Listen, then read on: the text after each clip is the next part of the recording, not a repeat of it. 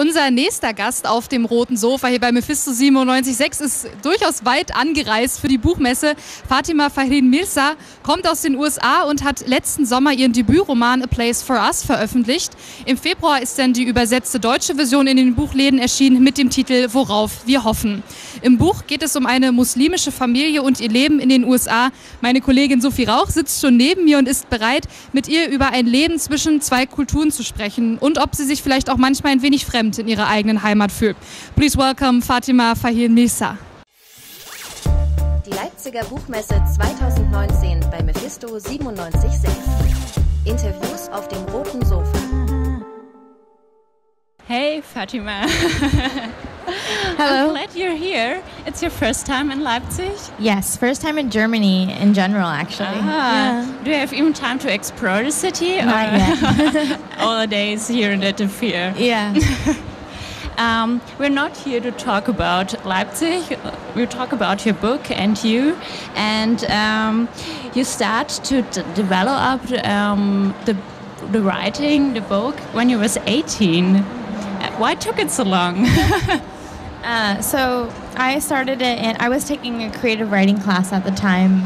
I was a student at university at UC Riverside, and I began the book then. And I was returning to it every week in class, and the more I returned to it, the more I felt like I had a duty to these characters to tell this story. And it partially took so long because when I began it, I didn't know how to write. I didn't know how to be a writer. I didn't know, and so partially I was learning how to write. I was reading books and poems and watching movies and listening to songs, all with the question, trying to figure out, like, how did the author do this, and what do I admire in this creator's work, and what do I want to do with my own? And I was also exploring the story, and so that's, I think, why it took so long. And how long did you think before you say, okay, I share it someone? Until I shared it with someone. I was lucky that I started sharing it early on. I don't think I could have kept it all to myself without some kind of community and guidance. When I first began it, I was sharing it with my younger brother. So he was 15 when I started sharing the pages with him. And in a way, it took me, 7, almost 8 years to work on it. And it's funny because my brother Ali, he's really grown with this story too. And I have as well. And so just the amount of years that I asked him basic questions about the draft, he really started to know the family way better than I did at some points. Like sometimes I would call him and say, Ali, I think I'm going to cut this line or cut this section. And Ali would say, Fatima, you called me a month ago saying you wanted to cut that section. So it's a sign that you have to cut it, So my brother was my first reader in my community. And then I started going to school to write the novel as well. I started attending the Ira Writers Workshop. And there my cohort became my readers too. So not only the characters in the book developed, also you and your brother. Definitely. I feel like I learned so much while I was writing this book. I learned so much about, like what it means to be a family, how to be a person in the world, how to advocate for myself. Because I felt like for the years that I was working on this novel, my main goal was to write it, was to do everything I could to write the best book that I was capable of. And so that meant prioritizing that desire meant advocating for myself, whether it was to my family or to whatever. So in that way it was really useful to me. And then also the content that I was writing about, these characters are existing at this crossroads where on one hand they want to be loyal to themselves, and on one hand they want to honor the home that they've come from, their family, their faith, their culture. And those were, even though I am not these characters, those were questions that I was thinking of in my own life, and answering it through them helped me kind of find a way of thinking about it in my own life. You take us into the life of an Indian American Muslim family. The readers accompany the family through the different chapters in their life and get us an insight into a life between the two different cultures. Which topics did you really want to explore with your book? That's a really interesting question because it kind of it's interesting because I don't think as a writer I ever sat down and thought, what topics do I want to tackle? I actually had no idea that I was writing about these things. I remember only after I was done writing it and I was reading it did I realize, this is about a family that exists at a crossroads. This is about a clash in value systems that compose this family, and it's about home and identity and belonging. But when all the years that I was writing it, that was the furthest from my mind, and I'm actually really glad about that because I don't think I could have written it if I was thinking of these big topics. When I was writing it, the questions were so simple. It was, what does Hadia want? Why is it hard for her to reach for it? Why does Amar feel isolated by the home that he's been born into? What are the conditions that make that worse? And what are the draws and pulls of his home and environment that makes him want to keep coming back? What makes him want to return to the place that he's from? And also, in a very specific way, like why does he run away? Who does he love? Who does she love? So it was like answering very simple questions and stumbling upon greater answers, I guess. Yeah, while reading, I thought by myself, Fatima wants to erase the stereotype of Muslims and to create a new perspective of this culture, of this community. Do you think you've managed the change? What did you mean by something about the stereotype? What did you to erase? Yeah. So again, when I was sitting down to write these characters, I never thought, I am writing about Amar, a young Muslim man, living in America post 9/11. Or I never thought about Hadia, young Muslim woman. I never thought of them this way. When I think of my own identity, at times, yes, I do think of myself in that way. But other times I'm just Fatima first, right? And so I was trying to approach the character. I wanted to really protect these characters from having to only tell a story where they're interrogating or exploring that element of their identity.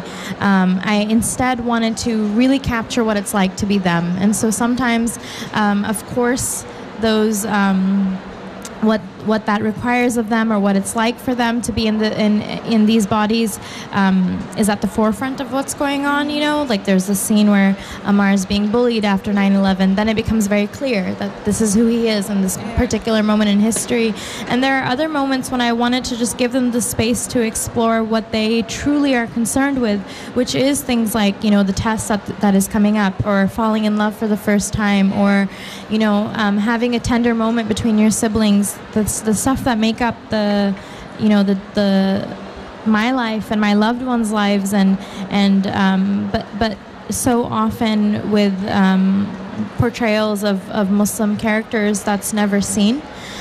So often the stereotypes are really reductive, and that's very harming and distances people from being able to see these lives as human. And I wanted so badly to approach them as people first.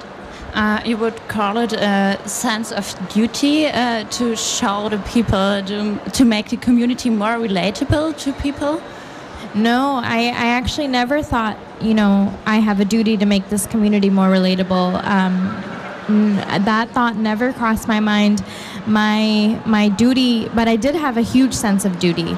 And my sense of duty while I was working on it was to do justice to these characters' lives, to honor their story, to make myself the kind of writer that's worthy of telling their story on the prose level, and to kind of capture what it truly is like to be them. Like how do the parents actually think of their faith? How do they think of their lives on an eternal plane? How do the kids contend with that in their own lives, if they're struggling with their faith? And so my duty was not to the audience. the readers that I didn't imagine at that time, and to make this story relatable or understandable to them. My duty was to these characters to tell their story as honestly as I could, with as much empathy in my heart for them, for each of their characters, even when they're in conflict with each other. And if it happens to become a relatable novel, if people connect with it, it is because these characters are human. And you use also different narrative perspective in your novel to tell the story of the family. Why did you choose this narrative form? I wanted to, well, on one hand, it wasn't a choice that I really made. I just found myself really exploring the novel through different perspectives, Hadia's perspective, Amar's and Layla's, and trying to figure out what the story was for each of them. You know, why did Amar run away, and how does he answer that question, and how do his family members answer that question?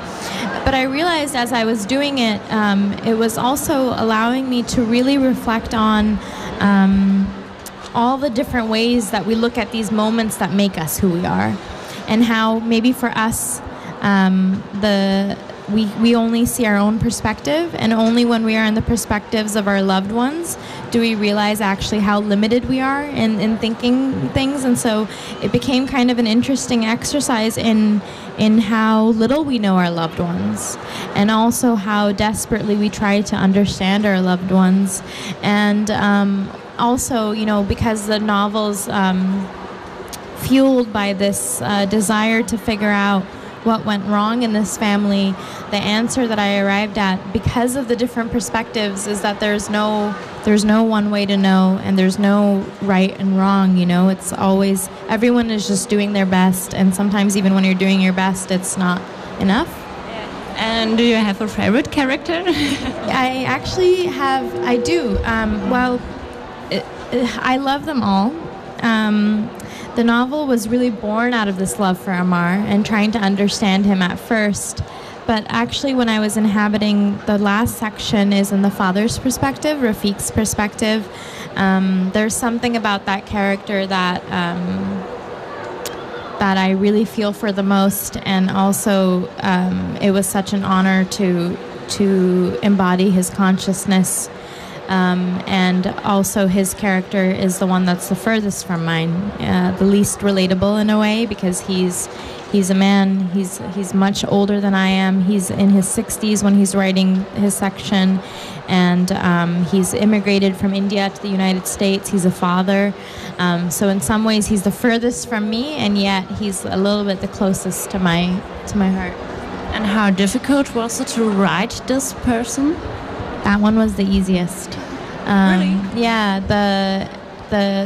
to write that section, you know, it did feel like it just came out as it was. I mean, of course, I edited it a lot, but the other sections, they felt much more like work and much more like imagining my way into this world.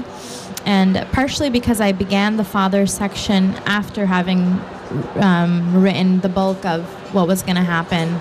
And so I knew, you know, in terms of the plot points, what the father is going to be returning to. So maybe that was the hard work that had been done. But I was also so surprisingly effortless to see that his take on these moments was different. And what was shocking to me actually was how all the characters are limited and how they understand him and think of him. But also I had been completely misunderstanding him. And now we would like to hear an excerpt from your novel. Do you like? Oh, sure. I'll just read from the first page. Oops. So I'll read from the very beginning. Thank you all for being here. So the novel begins in Amar's perspective. He's the youngest son in this family, and he has just come home after running away. He's been gone for 3 years, and the reason he's back is because he's at his sister's wedding. As Amar watched the hall fill with guests arriving for his sister's wedding, he promised himself he would stay. It was his duty tonight to greet them. A simple task, one he told himself he could do well. And he took pride in stepping forward to shake the hands of the men or hold his hand over his heart to pay the women respect. He hadn't expected his smile to mirror those who seemed happy to see him. Nor had he anticipated the startling comfort in the familiarity of their faces. It had really been 3 years. Had it not been for his sister's call, he might have allowed even more years to pass before summoning the courage to return. He touched his tie to make sure it was centered.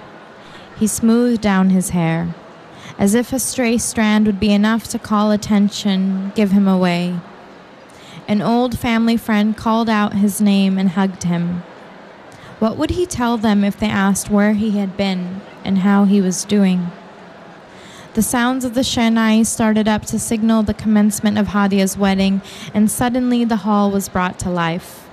There, beneath the golden glow of the chandeliers and surrounded by the bright colors of the women's dresses, Amar thought maybe he had been right to come. He could convince them all. The familiar faces, his mother, who he sensed checking on him as she moved about, his father, who maintained his distance. He could even convince himself that he belonged here, that he could wear the suit and play the part, be who he had been before, and assume his role tonight as the brother of the bride. Thank you. Thank you. You also came from a British Indian family and grew up in San Francisco. How many of your own experience did you incorporate into the novel? So the way that I think about it is that the landscape that these characters live in, you know, the emotional landscape, the spiritual landscape, the situations, the context, that's so personal to me. That's the life I grew up in, you know. My parents also immigrated from India, my mom from England actually, and they were very much growing up, you know, trying to pass on their culture and tradition and also, you know, impart the Islamic values and traditions onto my brothers and I. And also, you know, my grandparents lived with us, and so in our home we would speak Urdu, outside we'd speak English, and so I grew up in that context, and it was, you know, there's both immense beauty and comfort in it, and there's also a kind of specific difficulty in that, you know, your parents, there seems to be a greater gulf between you and your parents. You know, the gulf between parents and child is always there, but in this case, it you know, growing up, it was a little bit frustrating because I would think, you know, maybe as every child does, that, you know, your parents just don't understand you, or that, you know, in some ways they want you to live your life according to these values that you may not want to, you know, hold yourself to. And so that conflict was really felt in different situations, but what was amazing for me was to be able to explore those questions, you know, that crossroads. What is it like when you speak one language at home and then you go outside and your language is different? What is it like when you grow up keeping being true to yourself with your siblings, but hiding your life from your parents in a way? What is that specific relationship, and how your siblings in that moment kind of become like your parents or your mini family within your family? All these things that I loved and hated about, you know, growing up, I wanted to understand better through these characters. And so the characters react to these situations in ways that are their own. And because they have different personalities than me and my loved ones, every time something happens in the novel, you know, they can only react to those things as themselves, right? So even if they might begin with something that did happen in real life, by the time the scene is done, it's so far from any truth that I recall, you know. But the amazing thing is, regardless, it's the questions that were really important to me. Like, how do you be true to yourself? How do you honor who you are when it's sometimes at odds with where you've come from?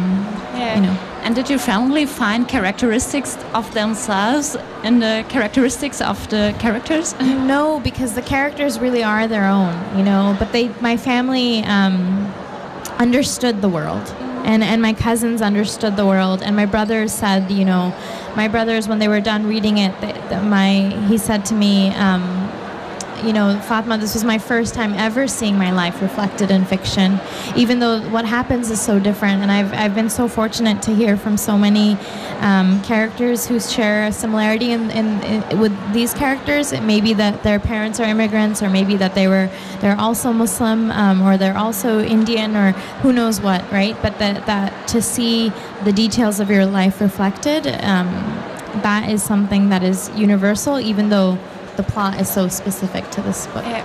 And the part where you describe the days after 9/11 are very impressive, and discrimination against people with migration background and discrimination based on faith is increasing, and racism is widespread ideology.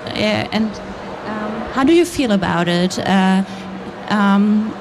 Did you sometimes feel strange in your own homeland? Absolutely. How do I feel about it? I feel that it's a global issue. Intolerance, xenophobia, racism, ignorance, especially surrounding these lives. There's like such a global rise in anti-Muslim sentiment. I mean, just this last week was the shooting in the mosque in New Zealand. These things are not accidental in that, what I mean by that is that, like, there's so many forces that are complicit in this happening. And one of those is that there's such a lack of representation of what these lives are actually like. And so then there's such a, and there's such like a, the media that's surrounding, different events and things is so imbalanced in a way that when there's a lack of representation and there's only, an abundance of negative representation or stereotypes in Hollywood or literature that are so stereotypical and reductive, of course, if you don't actually interact with these not these characters, but these lives in your own life, then you also fall into this belief that you're so different than them, which is one of the most frustrating beliefs to me.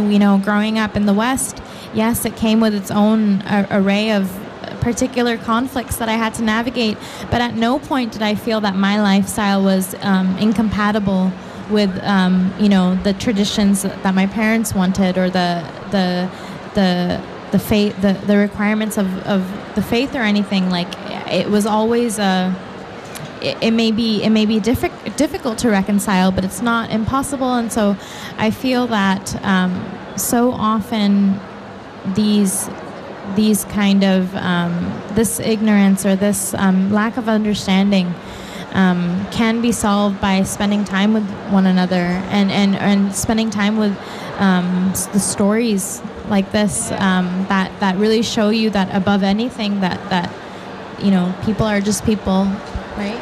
Yeah. And so how do you define home for yourself? That's such a broad question. How do I define home for myself?